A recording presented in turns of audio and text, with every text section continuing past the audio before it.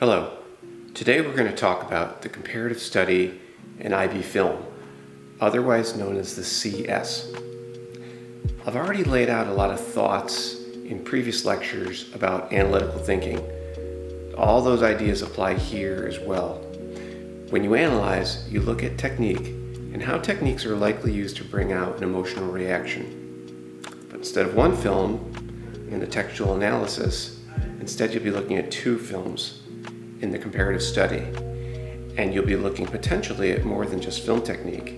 You'll probably be looking at the elements of a film genre, the elements of a film theory, or the elements of a film movement.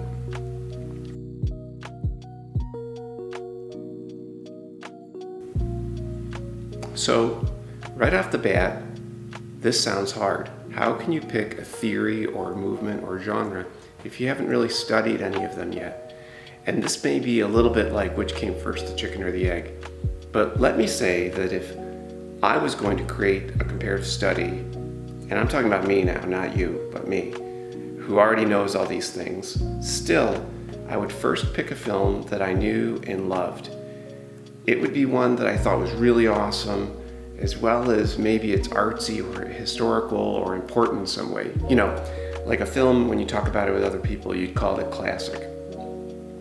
And then I would research that film to see how it aligned to existing film theories, film movements, and film genres, and then I would find something that would match it. And let's be honest here, the thing that will match most often is film genre. So why would I pick a film first? Because I love it already, which means I already know the key scenes, and if I'm truly a dork about that movie, I already know a lot about the director and what she was thinking when she shot it, and I may have already seen a documentary on the making of the movie, or maybe I've already seen film theory videos on YouTube all about it. That's what we do, for an example, whenever we watch a Marvel movie. So let's just take an example. I love the movie Die Hard, a signature action movie made in America in the 1980s, and it redefined the action genre as well as it redefined what an action hero is. Many people say Die Hard is the perfect movie from a pacing perspective. And this is a movie that I know very, very well.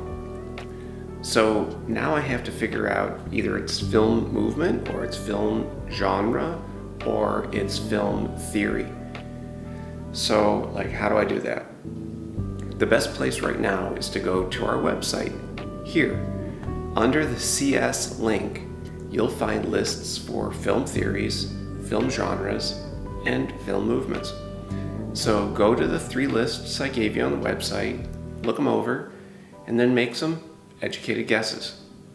Here's what I saw for Die Hard. You'll see that I saw two film theories that looked pretty good. No film movements at all that I could see. And then one very, very clear film genre. Let's talk film theory for a second. My theory list comes with a brief description to explain what each theory is about. So masculinity looked kind of interesting to me as it compared it to Die Hard. You know, it's studying the changing nature of what it means to be masculine as it is represented in films. And I would call Die Hard a masculine film. But of the two, I like formalism better. So formalism is the purposeful use of film technique to create a reality that's different than our own, but a world where when people go to watch your film, they accept it as real for the duration of the film. The opposite of formalism is realism. So I think we could all agree, anybody that's seen Die Hard, Die Hard is definitely not realistic, okay? And because of the time in which it was made, the 1980s, it relied on practical effects, meaning no computer graphics, to help build the imaginary world, the formalistic world, to use that film theory word. And it strikes me it could be really interesting to study how CGI has changed formalism in action movies.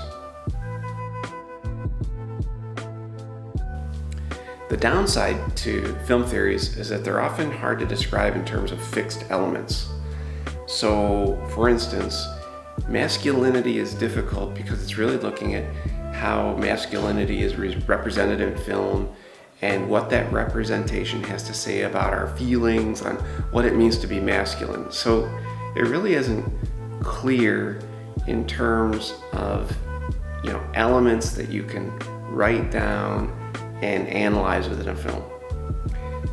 Okay, so let's talk film genres for a second, which I think are much better than film theories because they have clearer rules. If I choose the action movie genre, I would need to know these rules. That's basically it. And if you know the rules, you can compare and contrast films against the rules, okay? So the elements of the action movie genre, you may think you already know this, and that's good.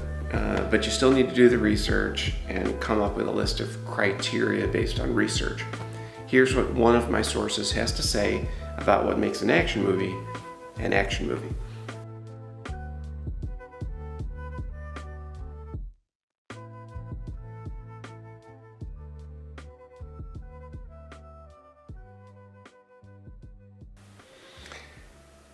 Okay, so it's the same with film movements. Film movements, like film genres, have very clear rules, or a bunch of people got together and came up with a list of identifiers that made it a film movement. The elements of that movement become the things that you'll compare and contrast between your two films. As I said, Die Hard, in my opinion, doesn't really adhere to a particular film movement.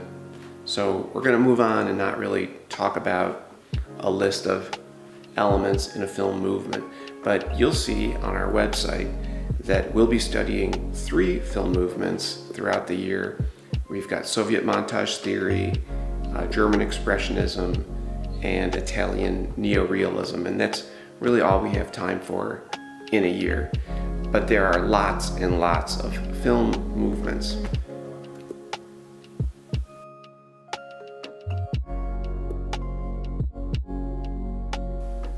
Okay, full stop here. You have to compare and contrast 2 films that are from 2 different cultural contexts. Ideally, the films should be different in 2 contextual ways. So what are cultural contexts? Well, guess what? Once again, you can go to our website where I've left you a list of all the cultural contexts that IB says are valid. But let's talk Turkey here and focus in on 2 or 3 contexts that I think are really easy from a research perspective. The easiest one I think is historical, right? Because that's just old movie compared to new movie. There you go. So since Die Hard is considered the perfect modern action adventure movie, it would make sense to call that new. But see, here's the thing. I was originally thinking Die Hard might be my old movie because it doesn't have CGI. And I thought I might compare it to a movie like John Wick, which has CGI in an action movie genre, and I would call that my new movie. But now I'm kind of rethinking it because I did a little research and I found out that I had to go all the way back to the 1950s to find the very first, what people would call an action-adventure movie. And one of the very first and best was Alfred Hitchcock's North by Northwest, which came out in the year 1959. So if you're talking history, technology is a big piece of that too. I'm looking at history in terms of like, okay, let's take the very first action-adventure movie made and we'll compare it to a very modern action-adventure movie. But you can't move forward in history without also moving forward in technology. So probably, if you're doing history, old to new, you're probably also looking at changes in technology. And I would say then Die Hard might not be the best choice, because when you're talking about technology, Jurassic Park, made in 1993, was the first, I would say, big movie that used CGI in a very convincing way cinematically. And I think we would all agree CGI has changed the nature of filmmaking. And since, any film before 1993 wouldn't have it, anything before 1993 would be great to call old, in terms of technology. And then anything after 1993 would be great to call new in terms of technology, okay? So, maybe if I wanted to compare North by Northwest and a modern movie, maybe instead of Die Hard, I'd instead choose John Wick, because it's also got the technology slide. So in other words, you're being asked to pick two movies that come from two different cultural contexts. So if I pick North by Northwest and John Wick, the two cultural contexts would be historical and technological. This gets us into topic, which means you've selected a film genre or a film theory or a film movement. So in our case, we've been talking a lot about film genre. So we've picked a film genre, action adventure. And then we've also picked two films from two different cultural contexts. We picked John Wick and we picked North by Northwest. And now the last thing you gotta pick is a topic. I don't think you should pick your topic until you've really looked at both of the films and gotten your angle right. So in other words, it's really hard for me just to kind of blurt out what your topic should be just by looking at the two films without really studying them. But in general, okay, the topic could be comparing and contrasting two films in action adventure. That's clear, kind of a good topic. You just a basic, hey, I'm going to compare two action movies from two different points in history. That's your topic. The topic could be the role of CGI in changing formalism in the action movie genre. Now that's a little fancy, but basically all you're saying is, I'm going to be really looking at how CGI in the newer movie has made the movies maybe better in some ways and worse in some other ways.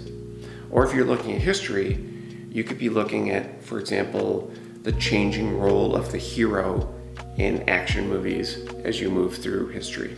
So that you could just do a basic compare two films in history, or if you saw the movies and you wanted to get really specific, you could look at something specific like the role of the hero.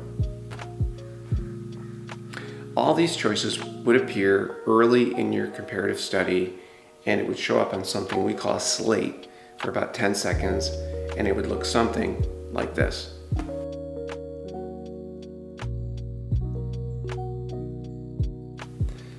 But honestly, let's get back to cultural contexts for just a second more, because I told you I was going to tell you about two or three. So we already looked at history, we already looked at technology, but let's talk about one that's really, really easy, geography. It's a really easy cultural context to look at because geography is another way of saying movies from different countries, okay? And a quick internet search on action films shows me that Hong Kong action movies are a huge thing, and so are Bollywood action movies that come from India.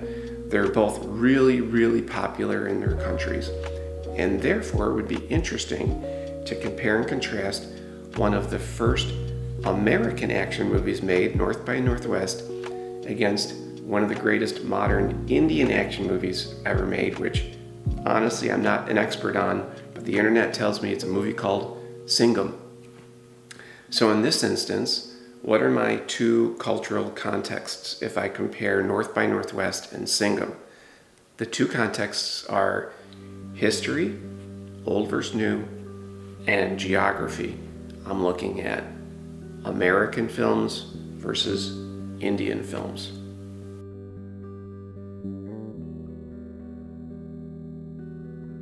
But let's go in a different direction for a second. Okay, let's take another classic movie I love, Night of the Living Dead.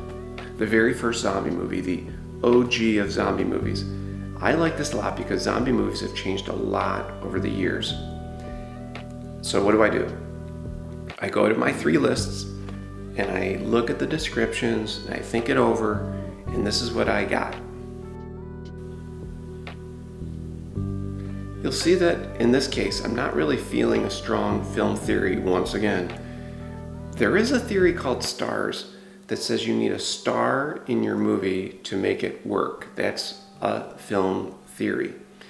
And Night of the Living Dead did not have any stars, and my memory is that modern zombie movies like World War Z do have stars like Brad Pitt that help to make them bankable. That's okay, but again, it feels a little weak. Like I said, film theories, overall, I would just avoid writing about them if you really can. Now, I happen to know that Night of the Living Dead connects to the film movement called German Expressionism. So when it comes to film movements, I'm just warning you, if I am not teaching it to you, it's going to be very, very hard to make those connections. I understand that a film movement is a tough one to know about if you aren't trained in it. So if you have a film you're excited about, my advice is come to me and come to our group and we'll try to connect some of those dots together. But for film genre, again, this is one where you guys can probably look at a zombie movie and go, oh, that's the genre, zombie movie, right? Now, I was surprised that zombie movies weren't on our list.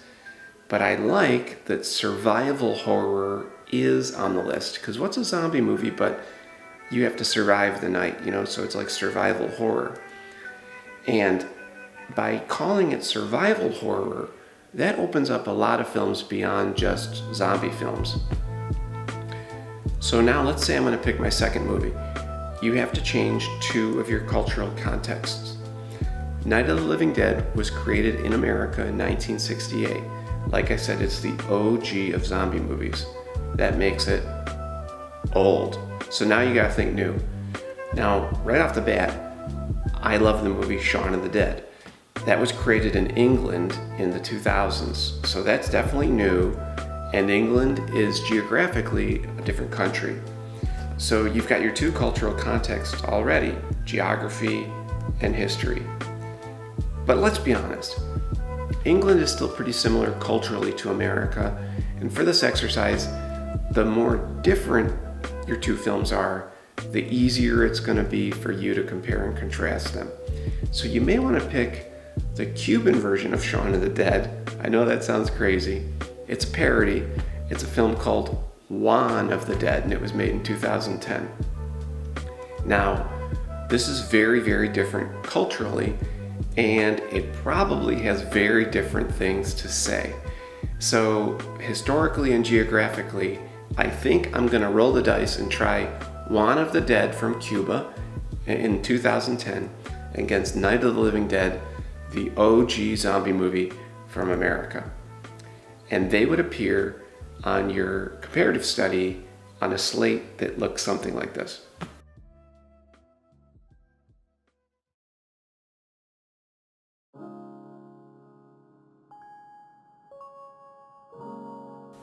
The next part of your comparative study is called the justification, and it's where you demonstrate your knowledge of your task component and your cultural contexts. So by task component, that means the film theory, the film genre, or the film movement that you've selected. And by talking about cultural context, this is where you look a little bit at each of the film's film background, and you share some details about where it was produced, when it was produced, in what political climate was it produced, so that people watching your film kind of understand where you're coming from a cultural context. So if I was doing my paper and comparing Night of the Living Dead to Juan of the Dead, this is what I would have to show.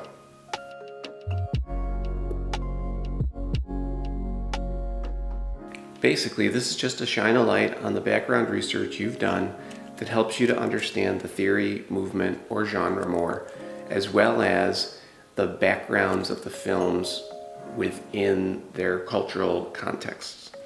The main thing you're trying to do is just show the viewer why your research focus is valid.